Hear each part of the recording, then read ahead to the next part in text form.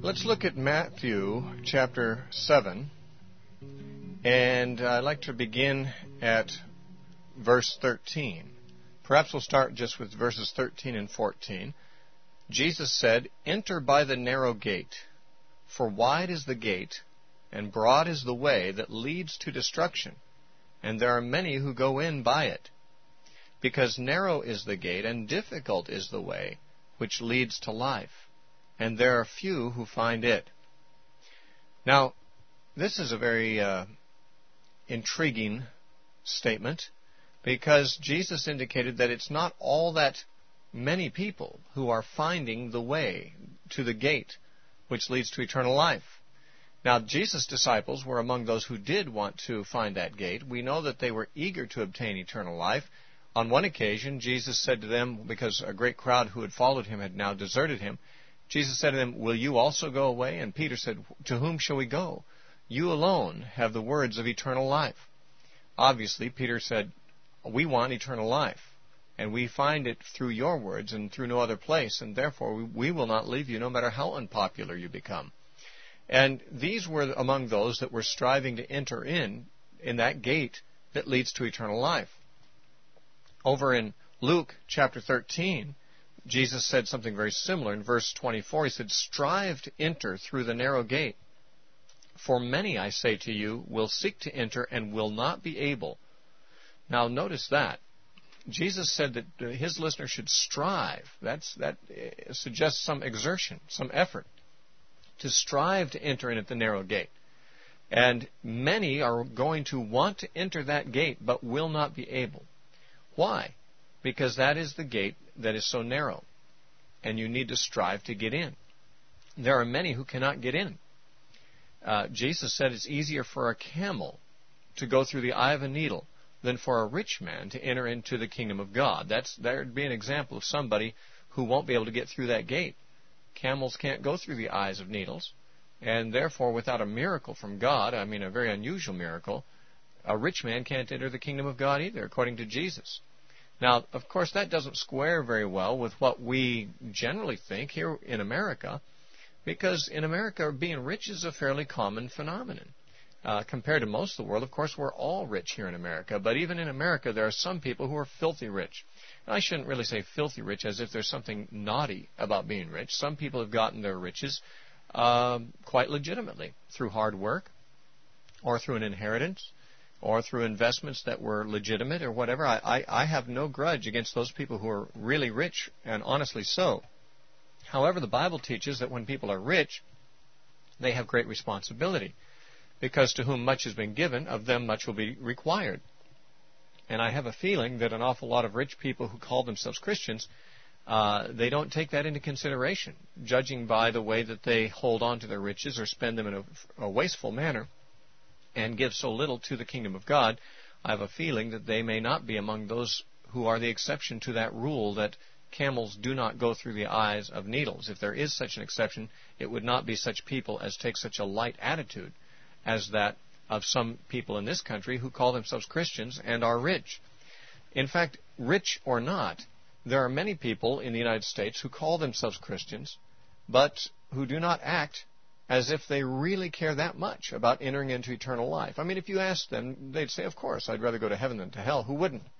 Well, that doesn't take an awful lot of exceptional hunger and thirst after God to have the desire to go to heaven rather than going to hell. But that is not, the desire to go there is not the way you get there. You have to have a desire, of course, but you then must strive to enter in. Now, sometimes people say, "Well, how does that square with the whole idea that we're saved by grace?" Well, we are saved by grace. And grace comes through what means? Well, according to Scripture, grace comes through faith. According to Romans 5:2, it is through Jesus that we have access by faith into this grace in which we stand. So we have access into grace through faith, Paul said. We have this also taught in Ephesians chapter 2, verses 8 and 9, where he says, "For it is by grace you have been saved through faith." So it is through faith that grace comes to us to save us. So in order to have grace and to be saved by grace, one must have faith. But faith in the Scripture is something more than just saying you believe a certain thing. Faith in the Scripture is a very life-obsessive kind of a thing. It is something that dominates your whole outlook and pursuit of life. Let me give you an example from Paul himself in Romans chapter 4 of what faith must be like in order for it to be a saving faith. Paul in Romans 4 is talking about Abraham, how that Abraham, according to Scripture, believed in the Lord, and it, that is his believing, his faith, was accounted to him for righteousness. That is, that God counted him righteous because of his faith. And this, of course, is an Old Testament verse, Genesis 15:6, which Paul uses as a basis for defending the doctrine that we are saved not by works but by faith alone. This is a very good doctrine. It's taught throughout Scripture. But let me read to you how Paul discusses this doctrine so that we don't misunderstand him. In Romans 4, beginning at verse 16, it says, "Therefore it is of faith, that it might be according to grace, so that the promise might be sure to all the seed, not only those who are of the law, but also to those who are of faith of Abraham, who is the father of us all. As it is written, I have made you, Abraham, a father of many nations." Now Paul gives this commentary. "In the presence of God whom he believed, who gives life to the dead, and calls those things which do not exist as though they did, who," meaning Abraham, "contrary to hope, in hope believed, so that he became the father of many nations according to what was spoken, so shall your descendants be. And, not being weak in faith, he did not consider his own body already dead, since he was about 100 years old, and the deadness of Sarah's womb," that was his wife, "he did not waver at the promise of God through unbelief, but was strengthened in faith, giving glory to God, and being fully convinced that what he had promised he was also able to perform. And therefore," Paul quotes Genesis, "it was accounted to him for righteousness." Now notice this is a long discussion here, but the closing words are, "Therefore it was accounted to him for righteousness." Now what does that mean? Therefore means because of this. Because of what? Well, because of what he's just been describing. He's just been describing the nature of Abraham's faith. What kind of faith is that? Well, it says he was not weak in faith. In fact, his faith in God was so great that even though God had told him that he and his wife would have a child after they were much too old to have children, he did not waver in his faith. He was fully convinced that what God had said he was able to perform. And it says he didn't waver in his faith. His faith actually dominated his whole perspective of everything. His whole life was dominated by the fact that God had made a promise to him. How do we know this? Well, he left his home in Ur of the Chaldees and went out and lived as a nomad for 100 years in Canaan. And this homeless wandering he did for one reason only, because God had made a promise to him and he believed it. Now, he inconvenienced himself and his family. He separated himself from the wealth of his youth and went out and lived as a nomad in a tent in a hostile territory, and did that for a whole century. He entered Canaan when he was 75, and he died when he was 175. So for 100 years, Abraham lived in this condition. Why? Because of his faith. His faith in what God had promised was so compelling that it caused him to relocate. It caused him to give up all of his familiar comforts. It caused him to live in a nomadic lifestyle. Now, I'm not saying every Christian has to do all those things, but notice that faith of Abraham wasn't just something that sat inside his head as he sat in Ur of the Chaldees and continued in the comforts of his original home. It changed his whole life. And because it was that kind of a life-dominating faith that dictated a whole course of life to him that was different than he would have done had he had no faith, it says, therefore, this is Romans 4:22, because of that, it was accounted to him for righteousness. In other words, because his faith had this characteristic, that it dominated his whole life and thinking and course of life, because of that, it was counted to him for righteousness. Now, that strongly suggests that had he not had that kind of faith, but some other kind of faith, it would not have been counted to him for righteousness. We're told in James chapter 2 that the devils have a kind of faith. The devils believe and tremble, but they're not saved. And we're told in James chapter 2 that there are people who have a kind of faith that doesn't save them also. And what kind of faith is that? Well, James said it's a kind of faith that does not have works. He said faith without works is dead. And all that really means is that if you claim to have a faith that does not dictate consistent actions that are consistent with that professed faith, then your faith is not a living faith. It won't save you. The Apostle Paul taught the same thing. In Galatians chapter 5 and verse 6, he said it's not circumcision that saves us, it's not uncircumcision that saves us. But what does, he said, is a faith that works through love. What will save you, what will put you in the class of those who have the faith of Abraham as opposed to those who do not, is if you have a faith that works through love, a faith that produces action. There are many people who are calling themselves Christians today, and they say they have faith, but they don't have a faith that produces consistent action. Now, what is consistent action? Well, if you read what Jesus said, if you read that eternal life is a narrow gate to go through, and he said few are finding it, then would it not, if you really believe that, would it not be consistent for you to strive to enter into that narrow gate as Jesus said to do in Luke 13:24? If you believed what Jesus said, that there are few who find the road and the gate to eternal life, and that you need to strive to find it. If you really believe that, would you not do that? Wouldn't you strive to find it? If you knew there were things in your life that would prevent you from getting through that gate, would you not quickly cast them off? I mentioned earlier a rich man having great difficulty entering the kingdom of God. I would imagine that if I were a rich man, that would strongly motivate me to make sure that if I were rich, that I was using my riches exactly the way God wanted, or else divest myself of them all. Because it is more important to enter into a life than not to. Earlier in the Sermon on the Mount, Jesus said, if your eye or your hand would cause you to sin, if it would keep you from entering the kingdom of God, then you should cut it off and cast it from you. And while we don't believe that Jesus meant literally that anyone should pluck out their eye or cast off their hand, what he was saying is this: your obsession with heaven, your obsession with entering into the kingdom, your obsession with having eternal life as opposed to missing out on it, should be so great that there's no price too great to pay to do it. If you have something in your life that would make it impossible for you to get through that gate with that thing, then get rid of it as vehemently, as quickly as you can. For example, if there is some sinful relationship that you have, if there is some sinful habit that you have, if there is some possession that you have that you know is offensive to God, if there is some responsibility that you're ignoring, if there is some unfinished business that you know that you are neglecting, and you let this thing go, and you just let these things go, and you hang on to these things, it's foolishness. Because for all you know, this day your soul may be required of you. You may stand before God, and He'll say, hey, you didn't try hard enough. You were not really interested in entering the narrow gate. Now, if you would say, but I was saved by grace, He would have to say, as the Bible does, no. Only those are saved by grace who are saved through faith. You are saved by grace through faith, if at all.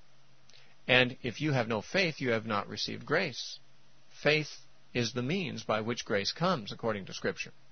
And if you claim you're saved by grace, you better be able to show that you have faith.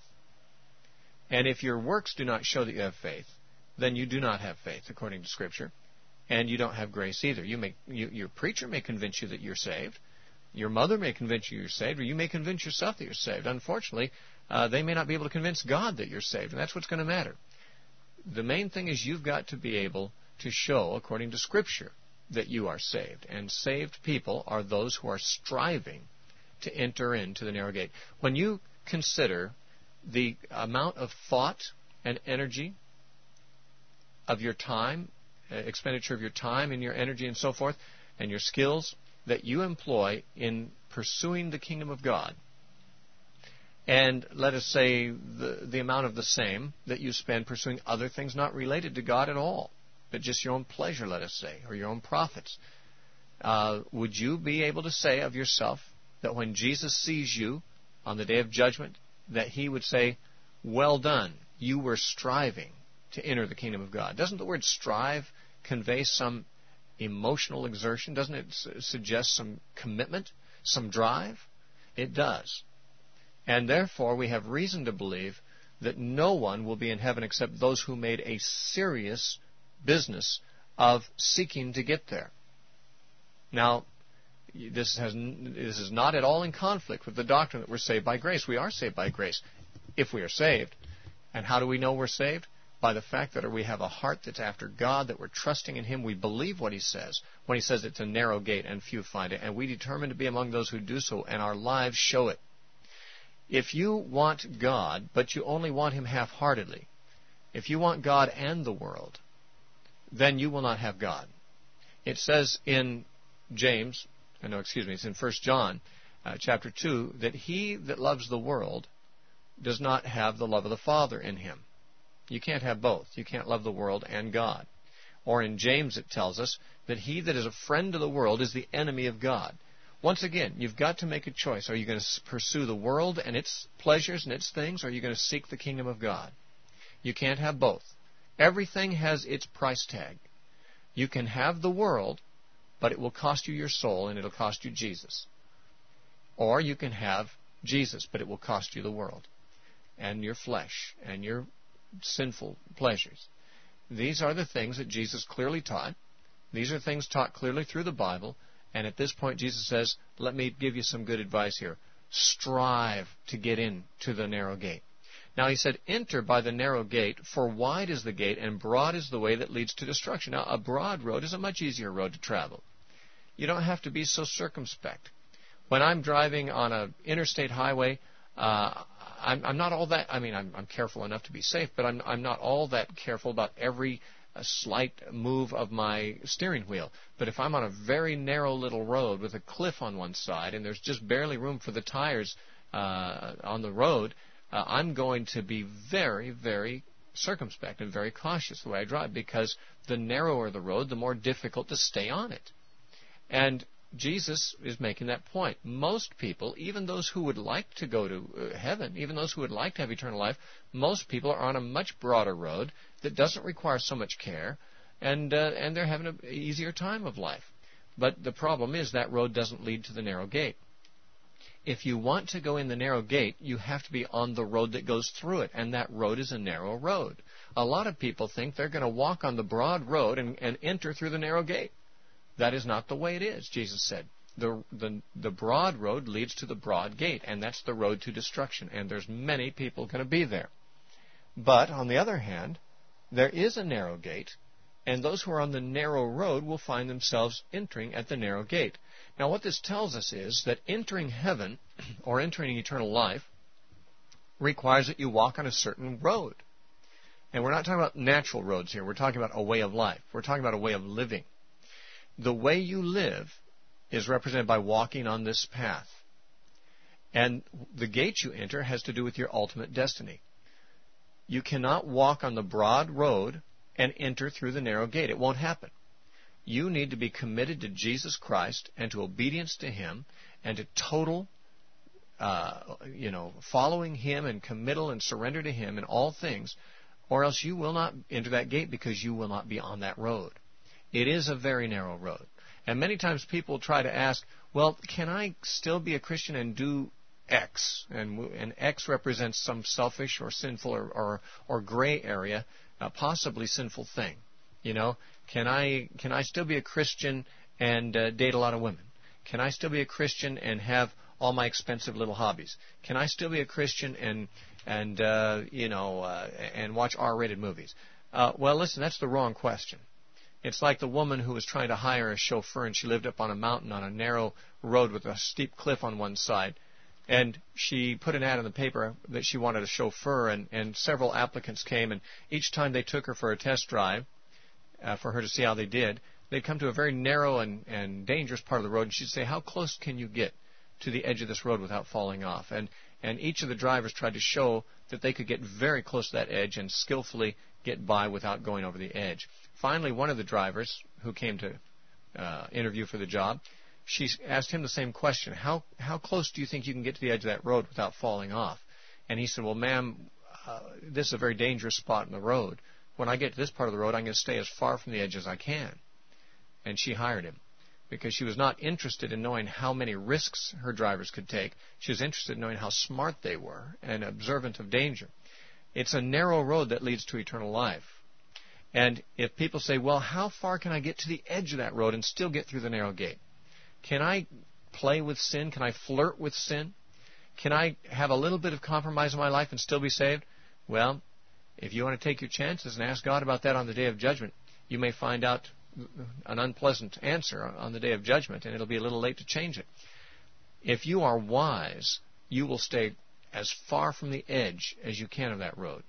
If you know that the narrow road is a way of obedience to Jesus Christ, of total surrender to Him, of total trust in Him, of just doing what He said and avoiding anything else, then you take your chances. If you try to do other things that are not so clearly part of the will of God and say, well, I wonder if I can still be saved and do this, that's a broader road you're looking for. You're looking for a broad road, and if you get on that road, it'll lead to death. If you had to walk on a tightrope across the Grand Canyon, you might be happy to do so without carrying a backpack full of gold, heavy as that would be. Although you would, of course, like to have your gold if you didn't have to walk such a tightrope. If your life depended on going across that tightrope, you might just leave all that luggage and baggage behind because you know of the great difficulty of walking that narrow path. Well, you're going to have to consider those things about your life right now, because this life that leads to eternal life, this path is a narrow one, like a tightrope, and you can't carry all your emotional and sinful and material and selfish baggage with you. You've got to follow Jesus, and you've got to do it wholeheartedly. Anything less is an insult to God. To follow Jesus half-heartedly isn't to follow Him at all. You may think you're following Jesus, and you're doing so half-heartedly, but you're on the wrong road. He's on the narrow one, and you're on the broad one. Jesus said you must strive to enter in at the narrow gate. Let me urge you to do that today. If you've been a compromising Christian, you better change right now while you have a chance, because the time's running out for each of us. I hope that you'll take this seriously. Well, it's time for us to close this session, and we'll continue with our studies in the Sermon on the Mount next time. I hope you'll consider prayerfully what we've been saying, and tune in again next time as we continue our discussions on this topic.